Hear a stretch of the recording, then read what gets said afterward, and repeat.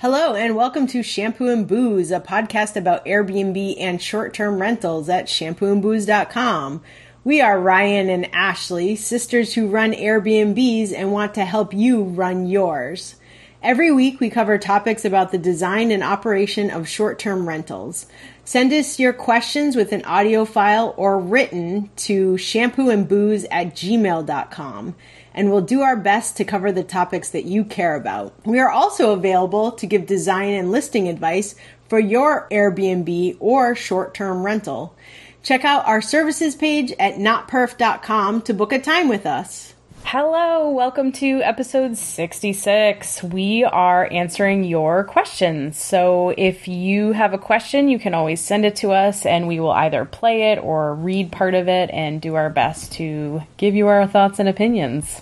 So we are listening to a voicemail from Tiffany about a place that she was going to stay. Hello, Ashley and Ryan. This is Tiffany from Indianapolis. I have something I want to get your opinion on as far as Airbnbs go. So my son and I are traveling to Seattle next week, and we are going the Airbnb route. And I received check-in instructions and general instructions for the property last week, and the email really turned me off as a customer, and so I would love your opinion on what you ask your guests who are staying at your Airbnb to do prior to leaving. The list of items that this place is asking us to do before we leave feels very off-putting. It was like, strip the bed linens, put them in a pile, start the laundry, take out the trash,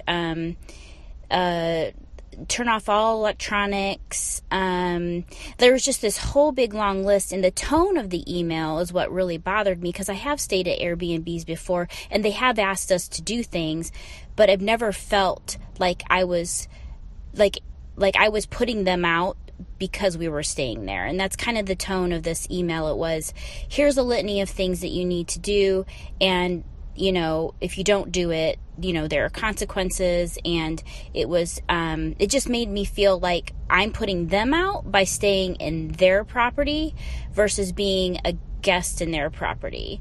Again, I want to make it really clear, I don't mind doing things, like taking care of a space, but this was just bullet lists, and it's a very long list of things that we're supposed to do, and it just feels like, we're not really welcome, and it's an inconvenience that people are staying there. So would love your opinion on those checkout details, what you ask your guests to do, and how you frame the tone of those, or is there a better way to do that? So, yeah, I guess I would ask if they were charging a cleaning fee. That was my exact first thought. Because if they are, you're like, why are you making me clean your house? The other thing too is like the things we ask them to, because we have proper houses, like we have pretty big, people stay for 7 days and they have so much trash. I do ask them to take the trash out to the outdoor can so we can grab it. And it helps the kitchen. Sometimes they don't. Sometimes they're like, we just left the trash in the kitchen. Whatever, fine. I'm not going to charge them for it. It just helps for any kitchen smells to dissipate while my cleaners are cleaning. But yeah, so I asked them to put that stuff in the outdoor bins. And we used to have just hand wash dishes at our first rental, but we put a dishwasher in there. We have a dishwasher in all our other rentals. I asked them just to start the dishwasher because by the time my cleaner gets there and is done, she can put the dishes away. But I asked them not to strip the sheets because that's my cleaner's job and my job. Just no. That's what I charge a cleaning fee. I pay my cleaners to do that stuff. Yeah, I think it really, we talked about this on a previous episode. There are some super old school places in Massachusetts that, are on Cape Cod, and you basically have to bring all of your linens and bed things. And so I feel like in those cases, you sort of know what you're signing up for. But I feel like if you're staying in somebody's apartment or their Airbnb house, I think, and especially if a cleaning fee is being charged, it's maybe the maximum that you ask someone to do is like strip the beds and throw it in the laundry or something. But I also feel like maybe if there are exceptions to the situation, like your cleaner's out of town or you're not going to get to the apartment for like 3 or 4 days, like it's one thing to be like, hey, I'm so sorry to inconvenience you. When you leave, can you make sure the trash is out and strip the beds? Like that kind of communication of a like, actually you are kind of asking a lot of your guests who could potentially be just staying at a hotel and not doing any of those things. I feel like if somebody's acting like you're inconveniencing them, I think one of a couple of things are probably happening. One is they're trying to nickel and dime the situation, and that sucks. Like, if you're like, actually, that's a lot, and you're charging a cleaning fee, and I'm paying a lot to be there, like, that is a lot that you're asking me to do. The other potential for what's happening is they've gotten royally screwed. Maybe they've had guests that left their place a total disaster, and instead of figuring out systems for that to not happen, they're basically assuming that every guest that they have is going to like trash their place. So I feel like hosts who have been burned, or an Airbnb host has had a bad experience with guests, either leaving their place like completely disastrous or a mess, or just not listening, not reading properly and really feeling like people were trashing their place. And so, if they feel like a guest has really trashed their place, instead of having like a more decorous way of communicating to guests that, you need to leave it in this shape, they often take a more aggressive route and don't come off as being a great host. So it's sort of unfortunate. I think you can ask people to do minimum things to keep... We even say in our listing, we're like, this is our house, this is our space, we lovingly renovated this, so please treat it like, your own home. Well, I don't know if that's a good idea, because some people's homes are really messy, but like... I think the people who've gotten burned before act like that. And you know what? You have every right to cancel that too. I mean, if you're like, you're asking for way too much, honestly, you can call Airbnb and be like, I want to cancel this and I don't want to get dinged for it. If you're just like, they're asking for way too much. That's a really good point. And I feel like you have the route of canceling it ahead of time, although I think that we got this voicemail a few weeks ago. So curious about updates. How did it go? But the other thing is, if you decide to go and either don't have a great experience or are surprised by it, you can leave them a review however you decide is best to leave them a review. But you can also send them a private message and be like, hey, like that seemed like a lot and it wasn't great for us, or hey, we actually had a really good time, but we were really off put by your first emails, and like give them feedback. Because like we've said before, when we get feedback or messages about how something has come off or how, what anything that happened in the house, it's really helpful for us. We don't always know. Yeah, I think that's fine. I would love for Tiffany to call back and tell us how it went. Did she stay there? Did she not? How did it go? Did you clean as much as you were supposed to? Did they charge you for not cleaning well enough? Ugh. Okay, so the next question we got emailed from Jana in Missouri. She says, I have 2 Airbnb units and these are my questions. Number 1, my beds have sheets, a blanket, and a comforter. Do you wash I love this question. Do you wash the blanket and the comforter after every single visitor? Do you ever decide on a case-by-case basis? Okay, number 1. When you're saying you have a blanket and a comforter, I'm thinking you have kind of like a throw blanket and then like a thicker comforter. But you're not saying you have a cover over your comforter, like a duvet cover, which is what we like rave about. I don't think you should have a random blanket because, yeah, you better wash it every time. People have sex on beds. Like... That's just how it goes. That's happening, and that's super gross for the next person if you're not washing it.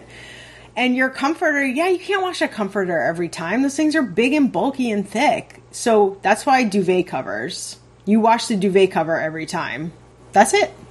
We've done a couple episodes about linens, about laundry, about, using duvet covers and why we do that. Essentially, if you cannot wash it every time, it shouldn't be how you're doing it. So we will link to those. Right. And I also want to mention, this is another random, pet peeve of mine. I don't know if you do this at your house, so don't be offended. But, people will make the bed and you'll have the pillows, and then they'll put all these extra throw pillows on the bed to make it all pretty and stuff. But guess what? My partner does immediately, throws them on the floor. So if you think about it, most people are well, I'm not going to sleep with these. I'm not going to put them on the luggage rack because I'm using that. I'm not going to put them on the chair because I'm using that too. I'm throwing them on the floor. So guess what your cleaner does, or you do, when you come and you clean the bed, beautiful bed, everything that was on the floor is getting put back on the bed. Don't do it. Like Ashley said, if it can't get cleaned every single time, it should not be on the bed.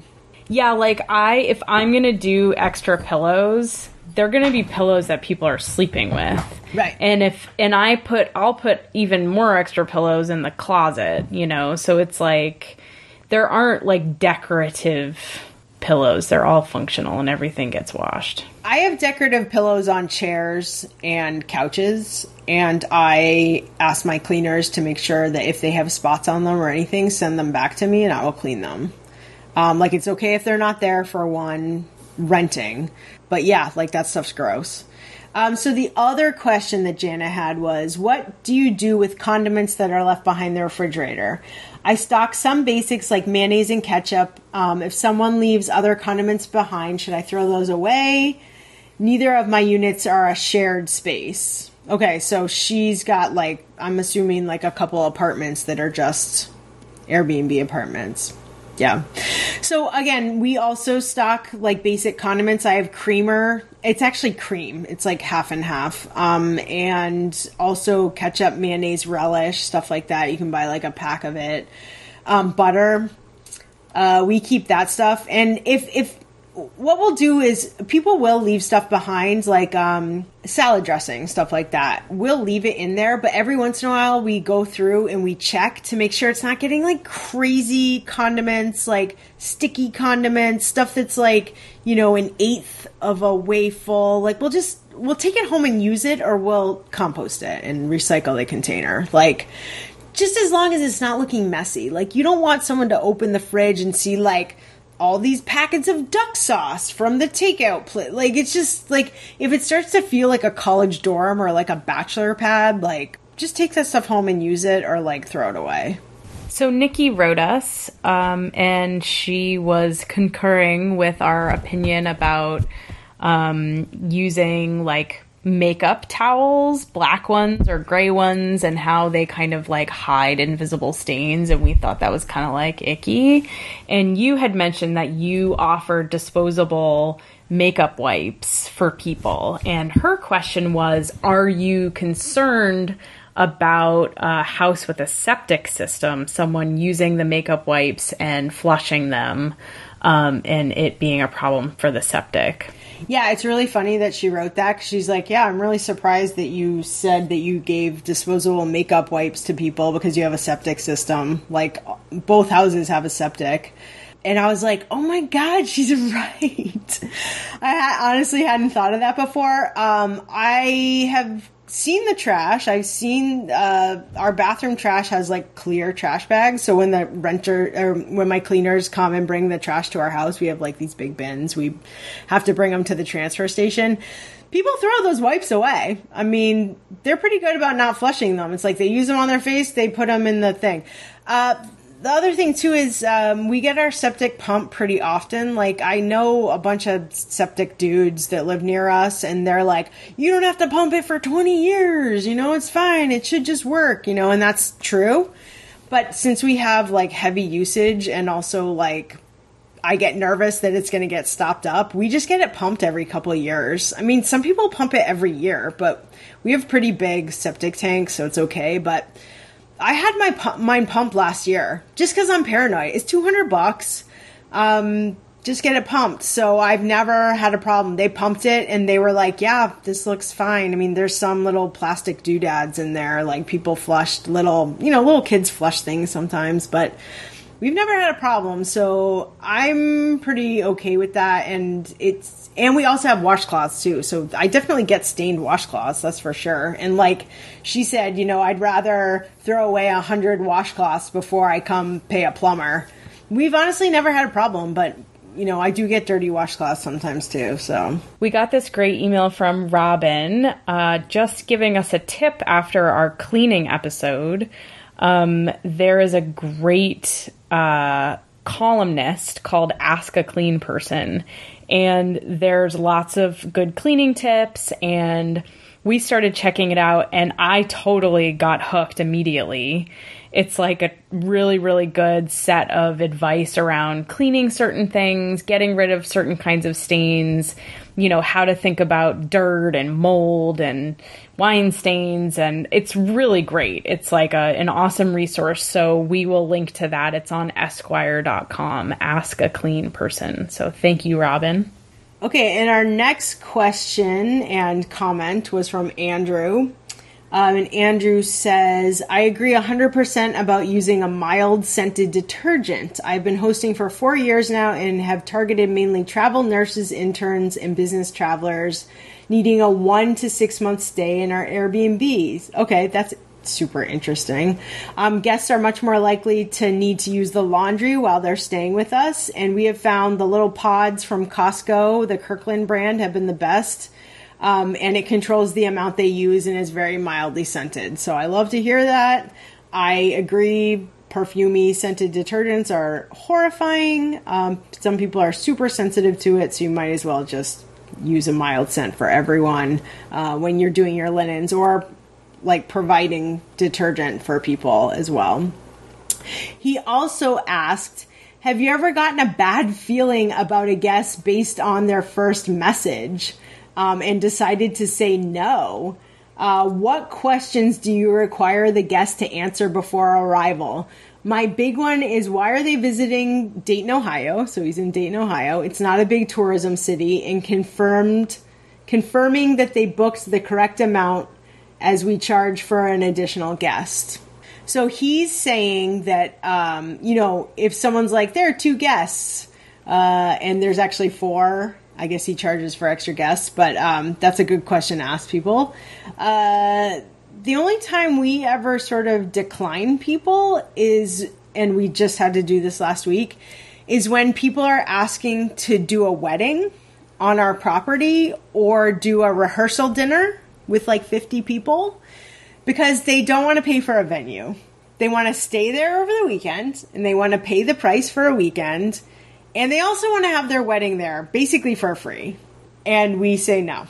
We just decline and we're like, nope, there's some really great venues for rehearsal dinners and for weddings.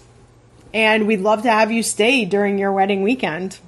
But we won't host the wedding at our house. So that's when we've declined people. I've only declined one person based on a bad feeling. And it was when I had first started.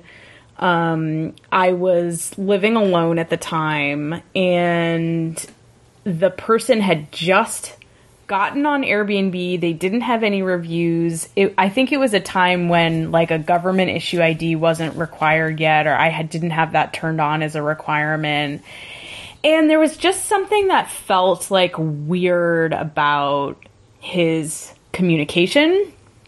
And I just said, sorry, I put those dates up by accident. And that was the only time that I just had a weird feeling. And I was like, you know what? I'm new to this. I don't know enough about what I should be looking for or worried about. And this just like feels funny to me. And he's not going to have a hard time finding another place. It wasn't like, I turned down some like family reunion situations. So that's the only time I've had a bad feeling and just decided not to stress about it too much. And now I feel like I just know much more about what to look for, what could be problematic. Honestly, I feel like the biggest issues I've had are just bad communicators. I say in my listing, like, how are you getting here and what's your estimated time of arrival?